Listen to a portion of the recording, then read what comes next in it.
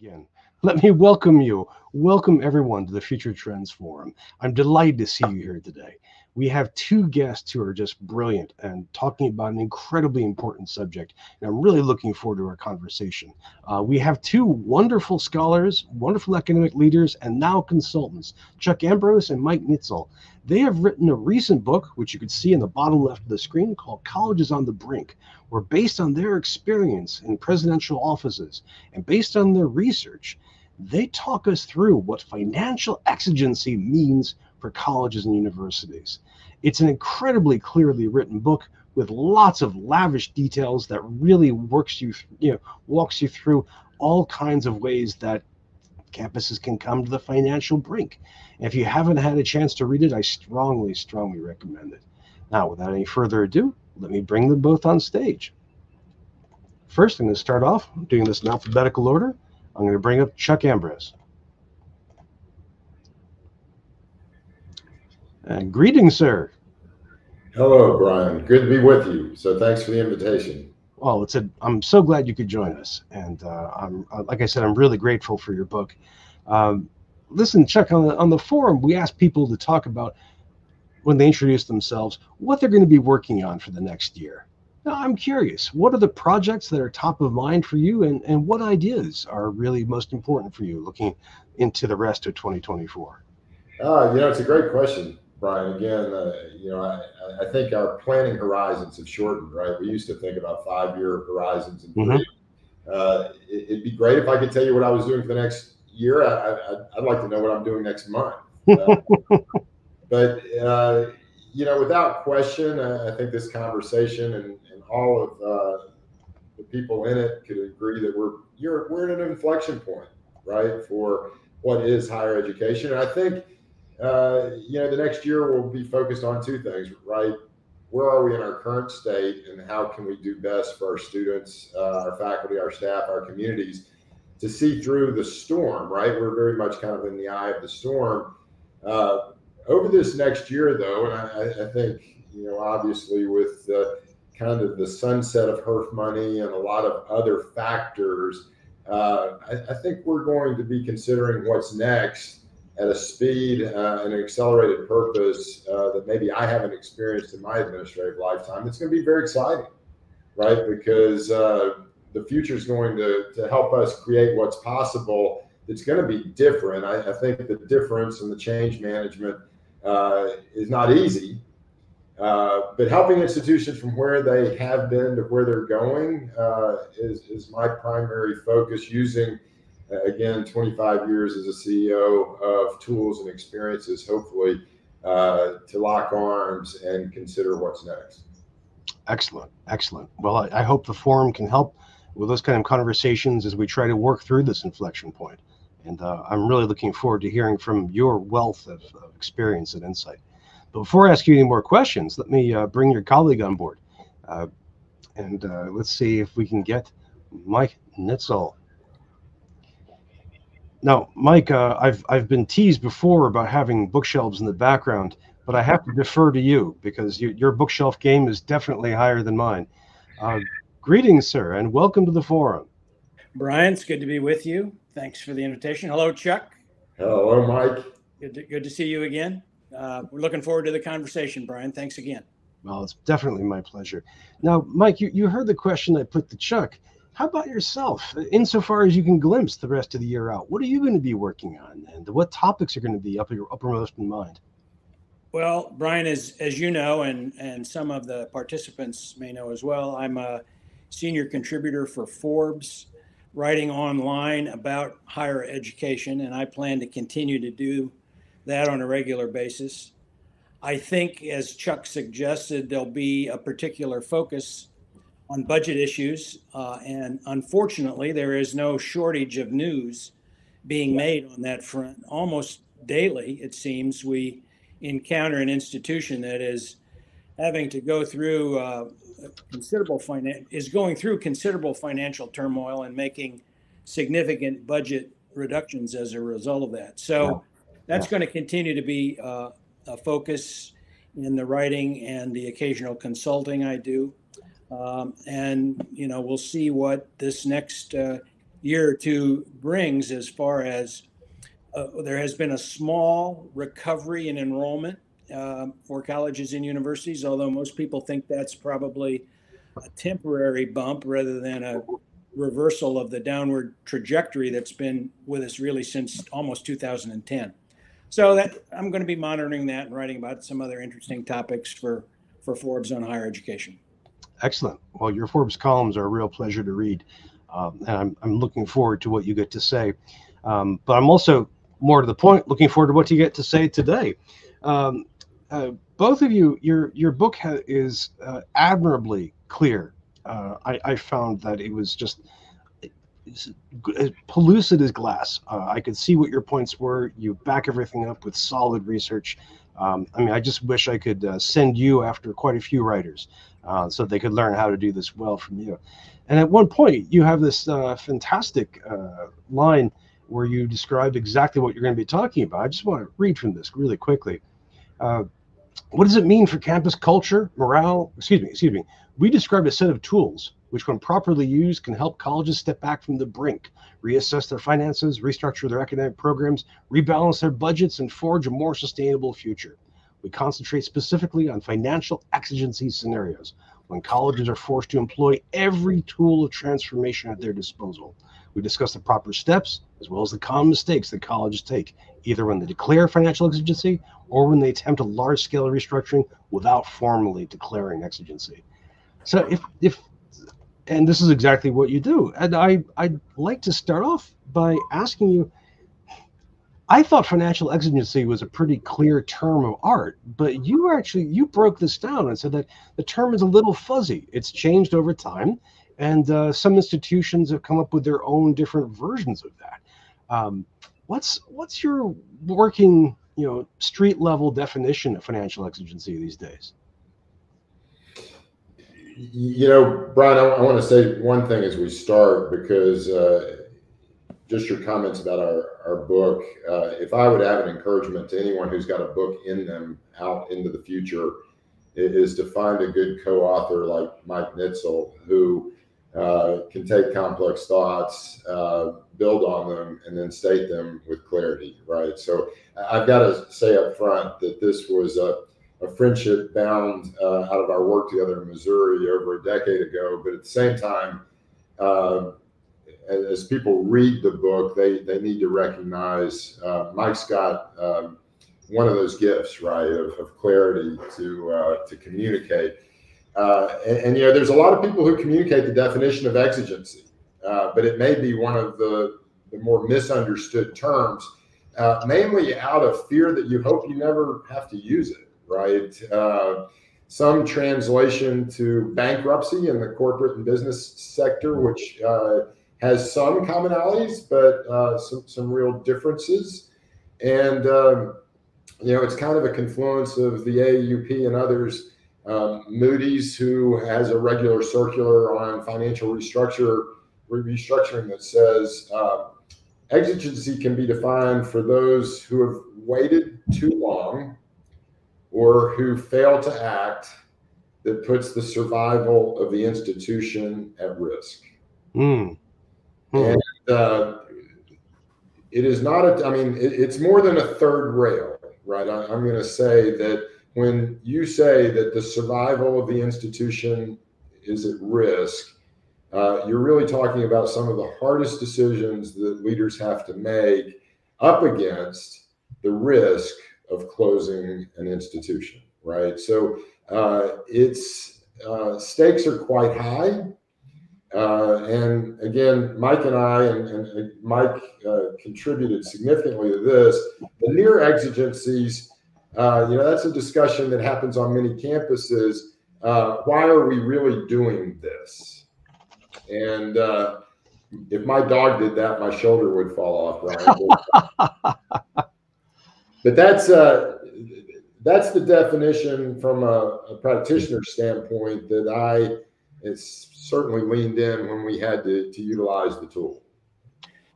I might just add a couple things to that, Brian. The term itself goes back 100 years.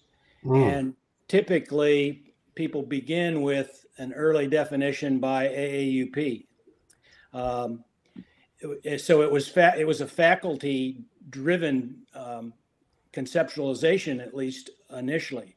Now, AAUP has its own definition, has gone through several iterations as it tries to deal with different kinds of institutions and different kinds of severity of financial crisis. But basically, it's a financial crisis that's so severe that it threatens the mission, the overall mission of the institution. As Chuck suggested, a number of colleges and universities have come up with their own definitions. And those often involve something a little less formal or a little less dramatic than what AAUP envisioned with their definition. And often the intent of that is to short circuit some of the procedural requirements or recommendations that AAUP had in place for declaring financial exigency.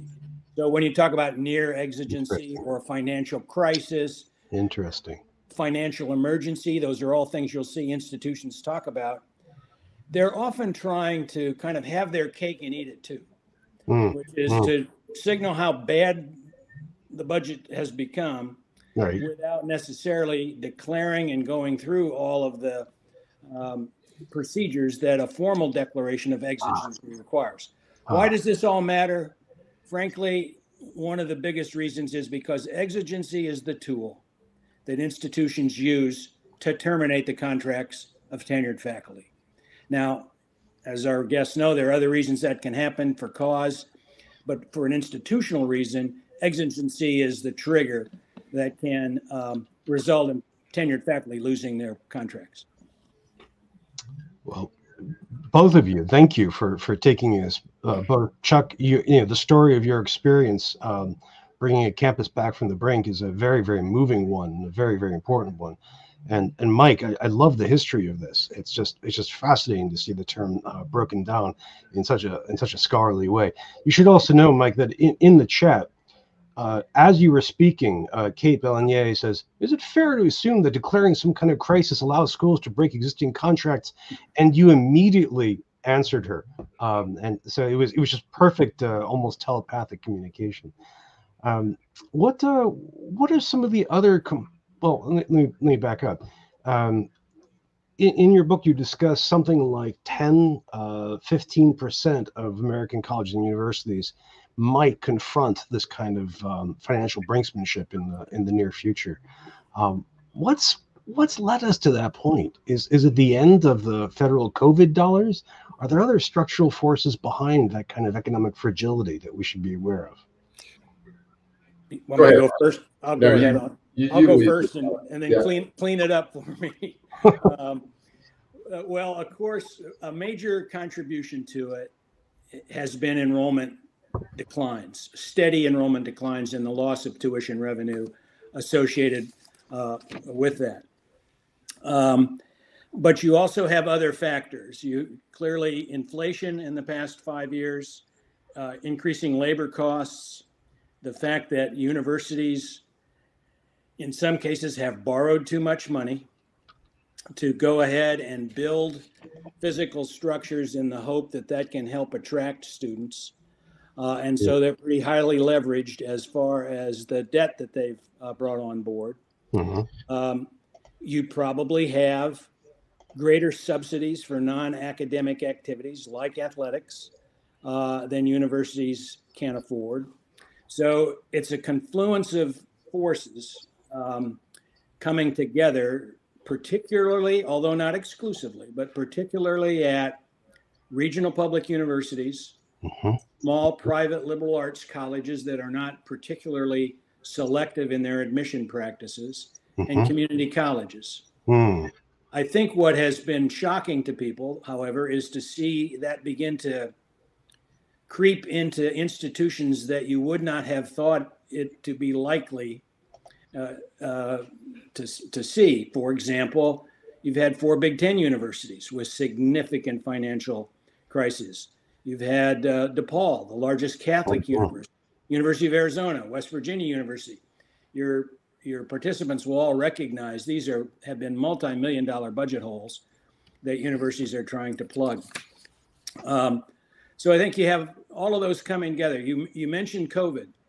COVID clearly was a stressor on these financial problems, but our book tries to clarify that, in fact, during COVID, universities saw 3 pulses of federal money totaling about $76 billion.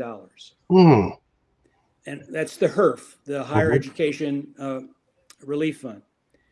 About half of that had to go directly back to students, but the other half universities and colleges could use to plug budget holes.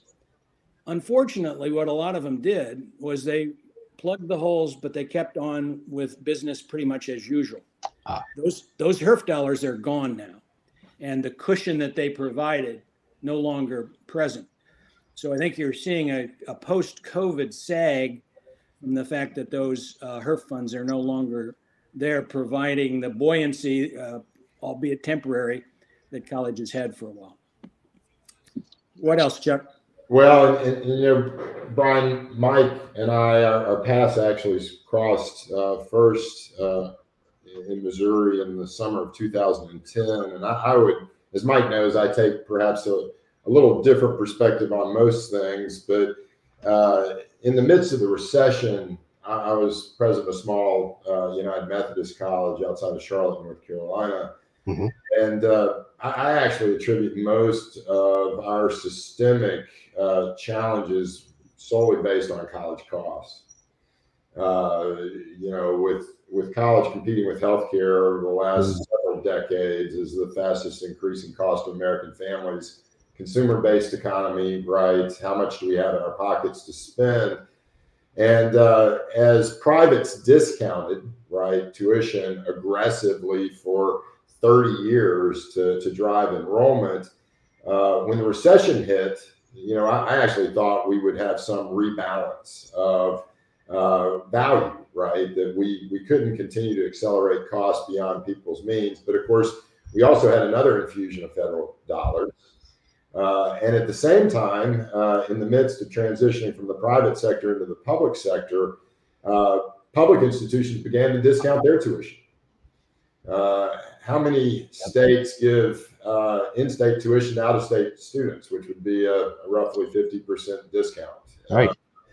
And as Mike was governor's advisor at that time, Governor Jay Nixon, we shouldered together in Missouri to try, and this was Governor Nixon's agenda, to try to keep our cost increases the lowest in the country, and we did, right? But again, as we go through COVID, inflation and all those factors that Mike pointed out, the only way that institutions had to generate more resources would either grow enrollment, but they utilized tuition discounting, and the more students we recruited, the less cash we had, right? So there's actually 3 structural deficits that I would contend that most senior leaders and most campuses recognize exist.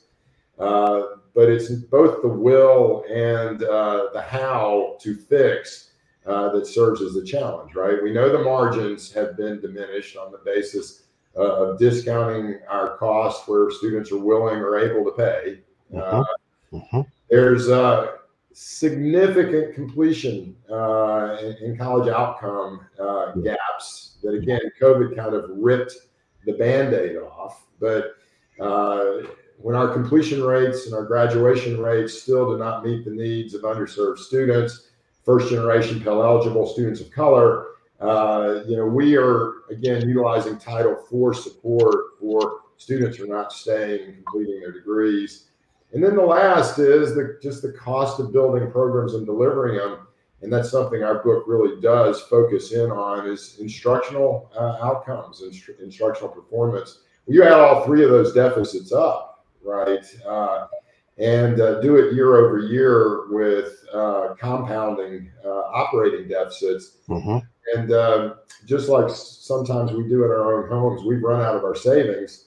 We're not bringing in enough income to cover our monthly expenses. And now we've got a cash problem.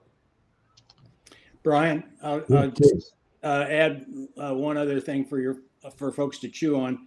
You mentioned 10 to 15% of institutions facing a financial crisis in the future.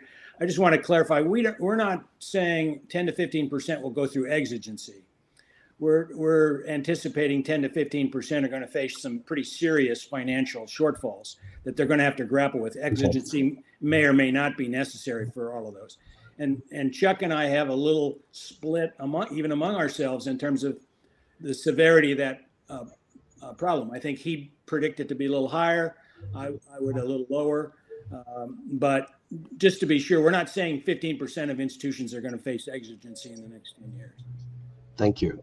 Thank you both. This is a seminar level description of these problems. And I really appreciate hearing from both of you. Friends, I'm going to ask another quick question, and then I want to turn this over to all of you. So please prepare your questions. And if you'd like, put them in the Q&A box so I can flash them on the screen. Or if you'd like to join us on stage, it's pretty clear that there is no hair requirement to be on stage here. And no necessary animal requirement either. So please, press the raise hand button if you'd like to join us. We have a question from our dear friend George Station out at California State University, who couldn't make it today. And he asks a kind of good overall question. What does it mean for campus culture, morale, and retention when an administration sees financial exigency as the right path? And he then goes on to define campus to equal students, faculty, and staff.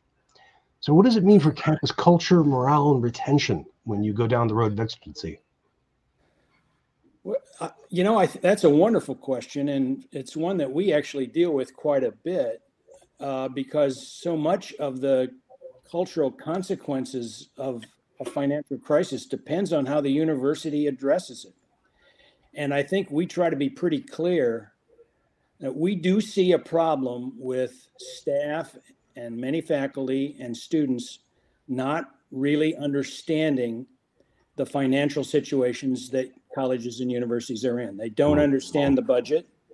And that is the responsibility of a president and a provost, a vice president for administration, to make those implications as clear as can be. And we talk pretty specifically, Brian, about what every president should know about the budget and then what members of the campus should know. And if they're not equipped with that information, I think exigency is going to be a very destructive process. It's hard under the best of circumstances. Let's acknowledge that. And Chuck is in a great position to talk about that more personally, having taken an institution through it. It's always going to be painful and emotionally traumatic.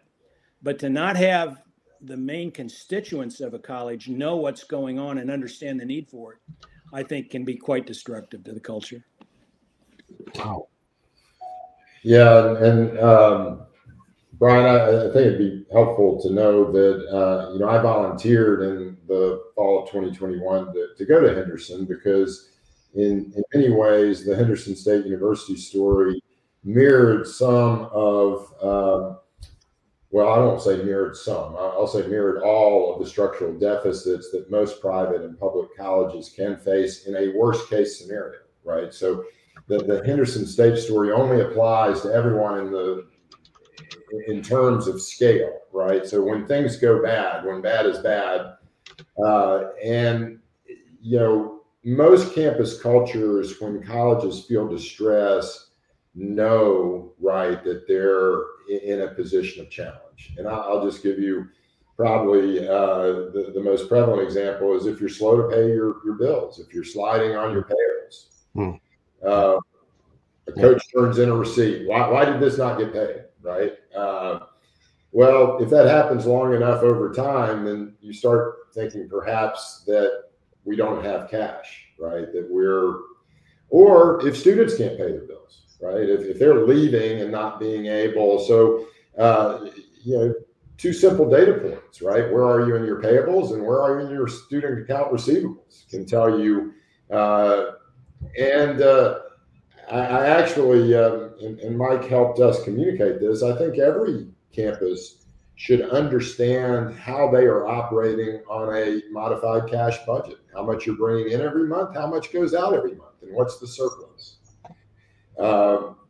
I will say this rather strongly. I'm not really sure why campuses don't understand their operating integrity better than they do. Many because they've got huge balance sheets and they don't have to. Yeah. But that neglect, right, is not just in terms of crisis, it's how you allocate your resources, right? So if you can improve your financial performance, an example I've given many times, we had over 100 programs at the University of Central Missouri, but we had 11 programs that serviced over 40% of our students. Wow. They were our signature programs, right? They were high demand, high outcome, meeting community-based needs. But do you think we really changed the allocation of resources to those programs to help make them better over time? Probably not. Right? So it's campus culture can be significantly enhanced with the stewardship of your resources because everyone benefits. But over time, and again, these don't happen overnight. An exigency does not accumulate in one bad enrollment cycle. It's years of having to discount tuition to, you know, and then your margins begin to shrink, and then the available, or as Mike said, external factors that you can't control, which we're in that type of inflationary environment right now. Yeah. Assuming too much debt, right? You go on been pretty well documented at the University of Chicago, just the burden of capital debt that has accelerated, right? So these don't happen overnight. Most campuses aren't surprised. Many will say somebody's got to make the hard decisions. Now, when those decisions affect me, then that's when it gets to be personal. Yes. And hurtful and impactful and human. Yeah. Yeah. You know, there's a very good example right now that that folks could look at that I think illustrates how a university is trying to go about a pretty significant financial restructuring in a way that really respects shared governance and does it in a planful way. And that's Marquette in Milwaukee. Recently, Marquette said, we're going to have to shave $31 million off our budget. The result of enrollment losses, inflation. We're going to do that over 6 years, and we're going to have it be a campus-wide process to arrive at the decisions that will allow us to do that. That's what you need to see. And it begins to help people understand that, and this is a misconception that I can say I know exists on college campuses. Budgets are not money, but budgets are plans. And universities that get in trouble treat budgets as if they're cash. They're not. Right. Marquette, I think, is an institution to watch as it goes about this process in a pretty deliberative, and at least initially it looks like, thoughtful way. And they also reinforce one other point Chuck made, which is they explicitly acknowledge that too much tuition discounting has gotten them to be in some of this trouble. Really? Where they have used institutional aid, and many universities use their institutional aid not for need-based financial aid, but for so-called merit scholarship, discounting the amount of tuition that many students could pay without that financial aid. Of course, it's a scramble to keep your enrollments up, but at some point, it actually begins to lose your money. And Marquette has acknowledged that. Well, that's a really, really good pointer. Thank you. Thank you. Marquette has been in the news off and on for various reasons, and it's really good to have that focus. Thank you both for that very, very detailed answer to this question. Chuck, you mentioned debt, and I just wanted to quickly throw out a question from Marilyn Smith. Marilyn asked, can you comment on public confidence in colleges and how that's affecting revenue? And also, if you could say a bit more about deferred maintenance and technical debt. Yeah, technical debt, right, is Well, what a great question, Marilyn, because with the investment that schools are making, especially in AI and where that technical amenities, right, they're starting to talk about is going, what students are going to expect, it's incredibly high. So Brian, I'm going to go back to a point I made earlier, and I think I feel more strongly today about this. Students really hire us to do three jobs. First is to open the door of access and opportunity to make college possible. The second is to get us across the finish line with a degree. And then the third is to make sure that degree makes us competitive in both life and work for purpose, right? And over time, I believe the escalating cost of college, when people have to either borrow or can't reach their aspirational sense of place with where they would hope to go to college, when people cannot access college, they're going to devalue. In July, the Department of Education is going to require us to consider a financial transparency value that basically will allow institutions to post on their website a debt to earnings ratio to say that what I expect to earn out of a program equals what I've had to pay and borrow to access it. Now, I'm going to assume responsibility for that because I have pushed, right, the cost of a college degree by virtue of how we fund higher education to a place where students are having a very difficult time accessing. And the natural question from very smart students and their families who are astute consumers, is it really worth it? And if it were me, and it's not, so I'm not sure I've got the answer to this question, but to crack the cost discount value equation, we simply have to stop raising tuition by thinking that's going to generate the needed resources to continue to operate our institutions. We've blown through the elasticity to a point where people have under wise consideration questioned its value, right? Yeah. And not to mention, and as Marilyn considered, aging campuses, aging facilities.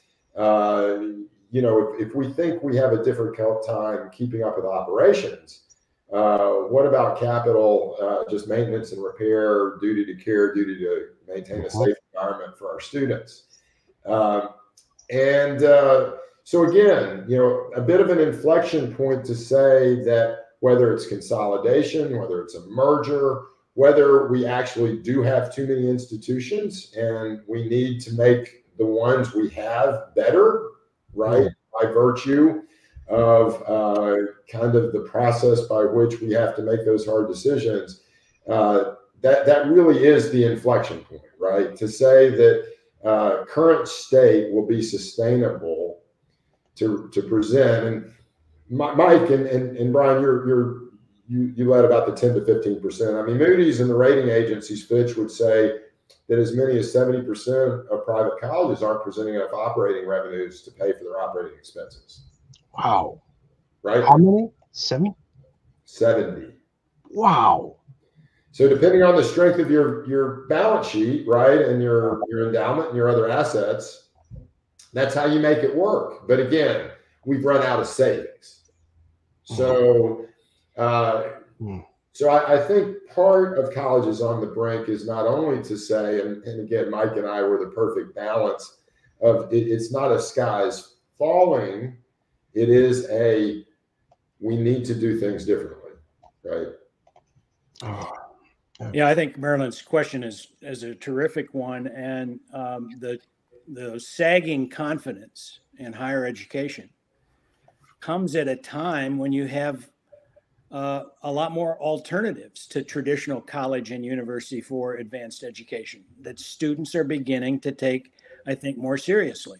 Whether it's companies providing training programs, whether it's new online institutions, whether it's for-profits, the competition is growing traditional college student enrollment. And that has contributed, I think, to some of the soft enrollment numbers that we've seen for a number of years here. On deferred maintenance, you know, it's much easier to have a donor give you money for a new building than it is for the maintenance of the buildings you have. But that's a significant problem. I think you'll see in the next couple of weeks, there's going to be a report coming out that estimates the magnitude of deferred maintenance at American colleges and universities, and it's going to be staggering. It has been staggering, but it's going to grow because it's the easiest thing to put off, even when, as a leader, you know you're being penny wise and pound foolish to do it. Marilyn, thank you for the great question. And thank you both, Chuck and Mike, for that incredibly detailed answer. We have more questions coming in. I want to make sure people get a chance to ask them. And friends, if you haven't had a chance to yet, just use the Q&A box. And in fact, let me just show you an example of one of those. This comes to us from Elaine Lazda at the University of Albany, where she's a library strategist. And she asks this question about an example. Are your guests familiar with the College of St. Rose in Albany? They tried to go big, essentially, and the school is shutting down after this semester. Are you saying retrenchment is a wiser way to go? I am somewhat familiar with the St. Rose situation, and I don't want to make a blanket statement that retrenchment is the smarter way to go for every institution. But I would say that I don't think most institutions are going to be successful with a strategy of trying to grow their way out of this. Yes, try to improve your enrollments the best that you increase your enrollments the most effective way you can. But the traditional way of doing that by giving more institutional financial aid is a financial loser for institutions. So I don't want to make a blanket statement, but I think retrenchment ought to be more seriously considered by institutions like a St. Rose that are facing the financial difficulties that they are. Thanks. And Brian, you know, I would commend an article that Karen Fisher wrote a year ago fall called "The Shrinking of Higher Education." And it was the lead for the fall kind of focus for where colleges were. And she wrote that. Matter of fact, since I've had a chance to talk to several graduate classes in higher education, and again, had to confess as a college president, that was the only thing I was trained to do. That's how we led, right? Was to grow enrollment, to grow revenue, to raise money, to build buildings, to become bigger, and it's deep culture, right? In regards. Whether you attribute it to the recession and the reset on cost, whether you think about kind of the systemic Band-Aid being pulled off with COVID, changing demographics, alternative ways of learning, changing nature of students and learning, all of these things coupled together, it's just that those strategies, as Mike said, will not work, right? And so we need to learn to shrink. And if you're on an institutional campus and you start thinking about academic program review, if you think about retrenchment, if you think about program viability, all of those are steps towards a restructuring to thinking about being more net productive, that if you utilize, you can improve your performance. If you wait too long, then you may end up at an exigency. Within the book, we had a good friend, Sarah Chamberlain, that did some graphic works for us that put kind of the steps towards exigency, and you can feel it on a campus, and you know it as a leader. The things, again, I used to say that, on one side of our brain, we knew where the problems were. On the left side of the brain, we knew that there was all these tools that we hope we never have to use. Yeah. And we work every day trying not to cut someone's budget, trying not to limit your positions and say that we can't hire people or invest or, build. But the more that we did those things, the more we push that target of financial viability away. Thank you. It makes me think of, break glass in case of fire, right? We had earlier in our discussion, we had a question from our good friend Lisa Durf, and I wanted to share this. She asks, this is a general question. I think this applies to almost everything. So in what ways must institutions change to not go over the brink? So I think she's talking about not being at the brink of the break glass moment, but what should we do to not approach that terrifying zone? I would start, Brian, and it's, again, something that we describe in the ways what every campus should know, the questions that need to be asked, right? And there are some fundamental and kind of basic tools that are available to campuses that present kind of a transparency of where you are, how you're doing, and how can we improve.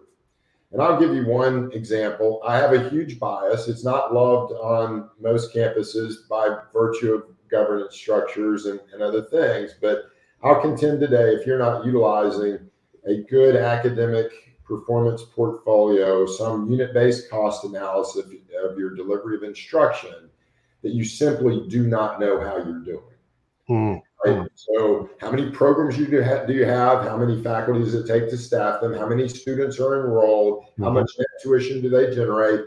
And most of my friends in strategic finance would hope that you'd have 40% or maybe perhaps in the range of 40 to 60% of your programs presenting enough net revenue to pay for the cost of instruction. Now, I would give you an example. At Henderson, we had no programs that presented enough net revenue. Now, you're saying, well, Chuck, it's all about money. Well, no, it's not all about money. It's how well do we do in helping our students succeed? Are they attractive and are they of demand? Do we keep them long enough to complete their degrees? And from a philanthropy standpoint, do they appreciate their degrees to perhaps give something back even as alumni? Yeah. Well, if the answers to all those are yes, then, and if you can do that with your most challenged students, so your graduation rates for your Pell eligible students, right? Your graduation rates for first generation students, your persistence rates from first to second year students, the better you're doing, right, in helping those students be successful in college, the better your performance is going to be fiscally with your overall institutional performance, right? Very, very simple. So campuses can utilize tools and data-informed decisions to really not go into exigency, retrenchment, cost cutting, but just simply do better. And if you do better over time, it's the same thing as doing poorly over time, right? It accumulates to being a much better institution in the value that you're presenting to the students to answer that value proposition. You could say it becomes a structural advantage. I think transparency about an institution's finances are essential on a regular basis. That's why I believe it's important to have campus-wide structures in place that monitor the budget and the financial condition of the institution, so that it isn't something that arises in a crisis. It's part of the way you do business. When I had budget hearings at Missouri State, the deans and the vice presidents had to make their budget requests in front of each other. So there were no secrets. It was an open book as far as the budget was concerned. Nice. And that doesn't happen at all universities. I know. Yeah.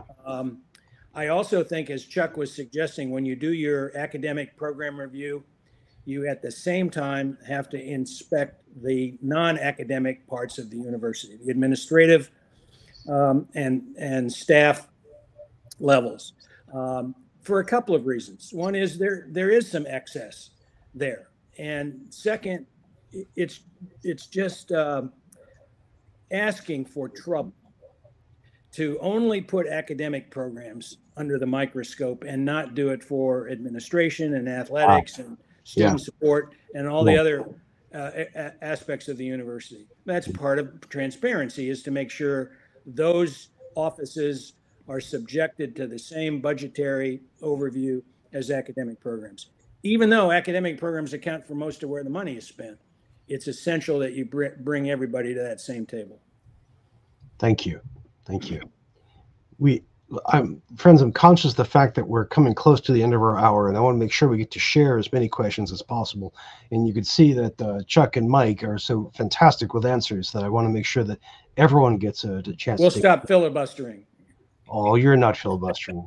I was hoping somebody would come on stage. This Shindig platform I like. So yeah, me too. That's always my favorite part. But let me ask one from Dmitry Zakharov, who is with Toffler Associates. Yeah, it's a very good question. And this comes up in your book as well. Do you expect to see institutions trying to tap new, non-traditional revenue sources? Technology commercialization, intellectual property is one that comes to mind, but there are plenty of others. Oh, absolutely. There's many examples of institutions who are doing that, and then not only monetizing it in regards to diversification, but bringing it right back into the classroom and instructional outcomes for means of really thinking differently about, right, not only competencies, but experience. I've very much valued some friendships at Arizona State, right? And of course, they're very easily identified, but there's many Arizona State examples that are happening every day on a lot of different campuses. You'll see uses of campus assets for mixed use developments. You'll see opportunities for P20 programs that extends directly to talent pipelines for corporate partnerships. There's many new ways. And again, I think, Brian, that's what I led with. That's really creating the future of what college is going to look like.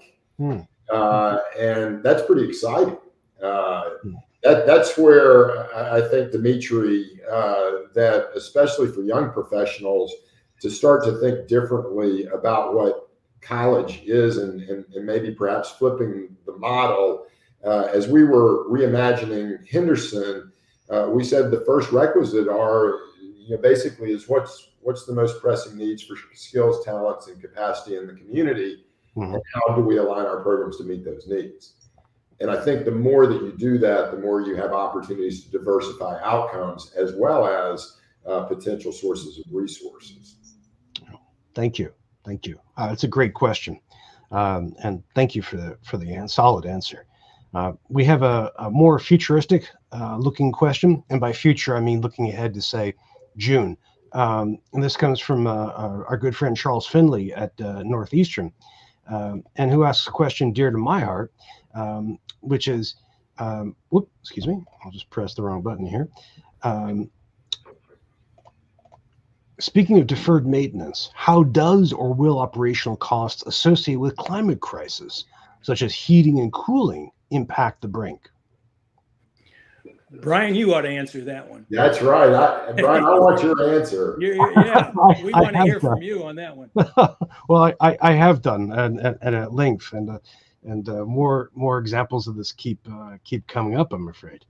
But it seems, that we have all kinds of costs around this, depending on where you are geographically. Your exposure to cold, but also your exposure to not just heat, but heat and humidity. So the exposure of a school in Arizona is very different from one in Georgia. But I'm curious. I mean, I'm just facilitating right now. I don't want to be the speaker here.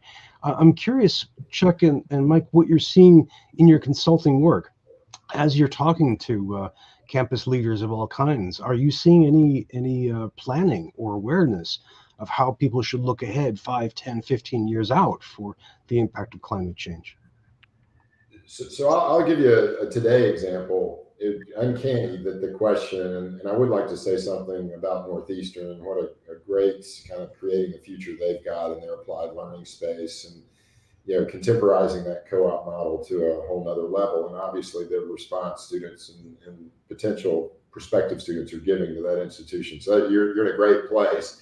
But I had in honor of March Madness, I'm a Furman grad, and this time last year we were upsetting Virginia in the first round. It was the biggest thing that ever happened, right? But a young man who was an alum A member of the Alumni Association contacted me a couple of weeks ago, said, hey, can we do a call? I'm working for a environmental sustainability company in New York.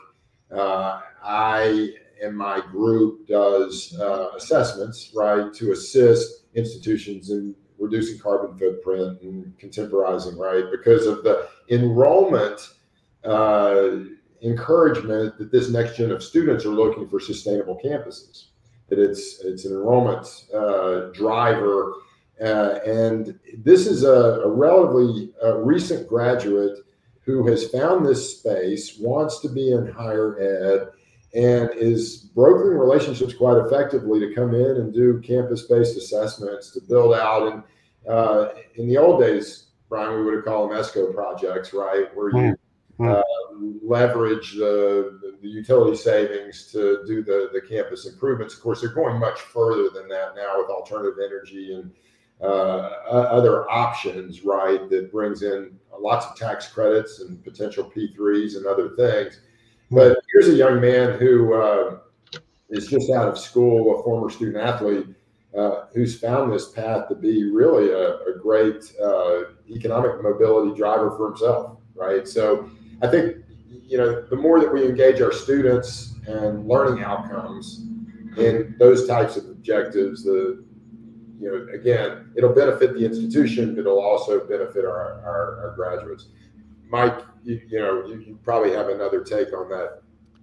No, I think you're going to see schools experiment with 4-day work weeks. We're seeing that in K through 12 as a way to save some money. So you may see some of that. They're going to try to shrink some of the physical footprint, and so you're going to see residence halls perhaps shuttered, particularly as enrollment declines. Smart schools will be looking at some, at least intermediate steps like that, I think.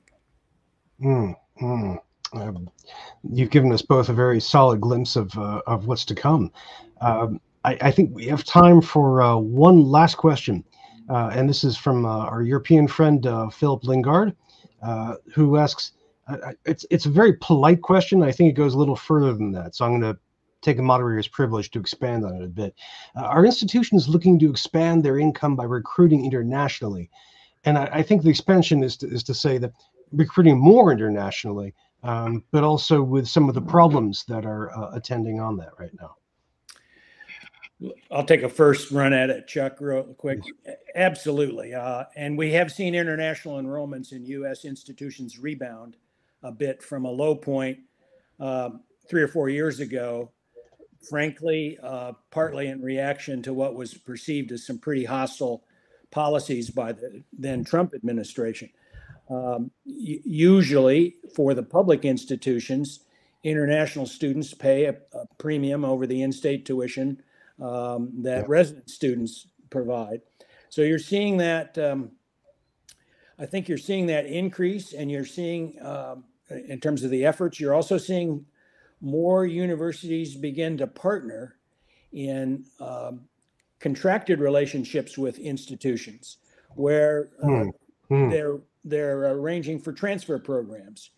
First 2 years at the host country school, and then you come and finish your degree in finance or accounting or whatever at the U.S. institution.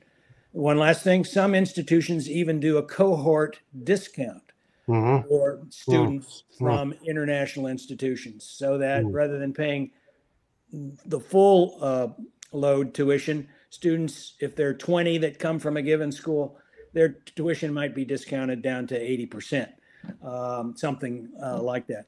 But yeah, it's heating back up, particularly as you're, at least currently, students perceive the U.S. as being a bit more open to them and receptive to them than they were a few years back.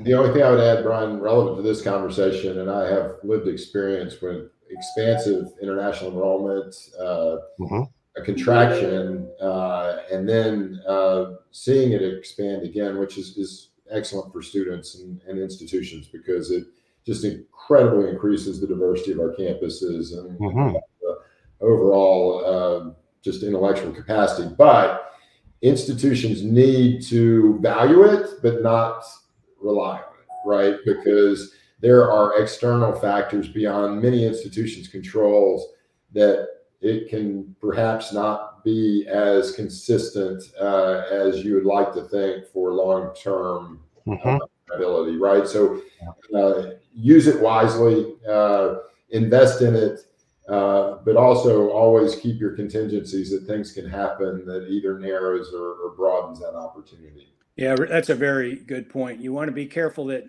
your resident parents and families don't think that their children are being displaced by too much of a emphasis on international or non-resident students, which I think some flagship universities may be risking these days. Indeed, indeed. Well, I think ending on a point of wisdom is the best way for us to conclude. I'm afraid we're at the end of the hour, and we need to put a bow on all of this. Chuck, Mike, thank you for being just a fantastic pair of guests. What's the best way to keep up with your work and your thinking? Should we wait for the next book, or are there other ways that we can keep an eye on you? I'm glad you mentioned that, because I'm bending Mike's arm for the next book, because I can't write one without him. But I'll join you.